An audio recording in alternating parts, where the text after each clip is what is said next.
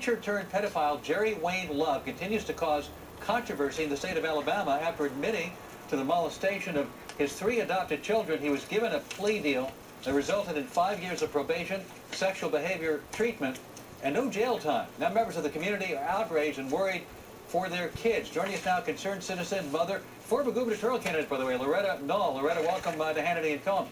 You make a great case. Good evening, gentlemen. Good evening. Drug offenders are given worse treatment in some cases than are people who commit crimes like the one we're talking about here.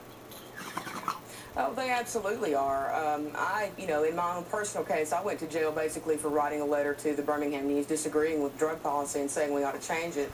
And I work in drug policy and prison reform.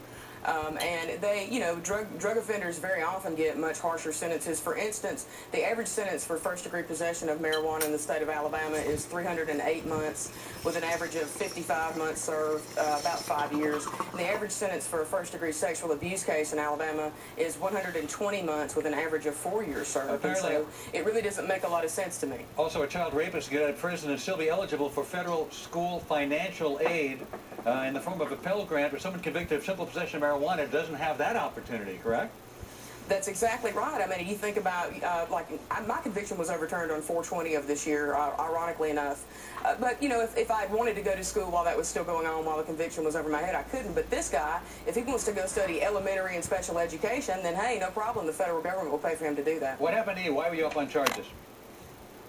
I wrote a letter to the Birmingham News saying that we needed to change the marijuana laws in Alabama. We've got a prison system designed for 12,000 people, and right now there are 29,021 inmates in it.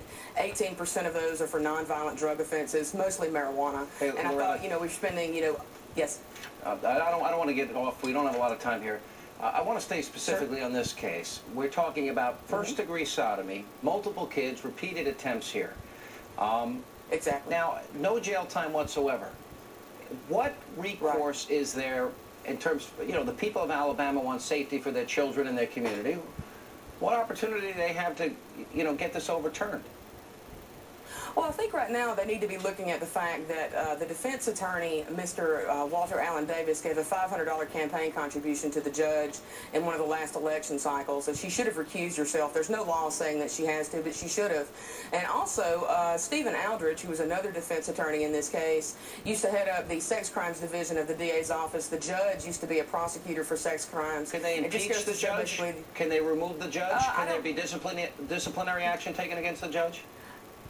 I would encourage the citizens of Madison County and other concerned citizens of Alabama to file a complaint with the Alabama Judiciary Inquiry Commission. But what can happen? I'm trying to get to the bottom line. Do you have the ability to impeach, remove from office the judge in this case?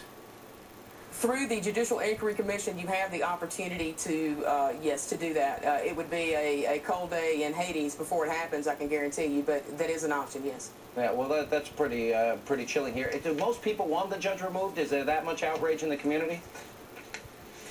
There's a lot of outrage. I haven't heard a lot of people calling for her to step down. I think maybe because they know how impossible it is. I talked to an attorney today from Madison County who regularly argues cases in her courtrooms, and he told me that, basically a nonviolent drug offender is subjected to a drug screening test before she's willing to even consider a plea deal, and that she only considers it depending on... Thanks very much for...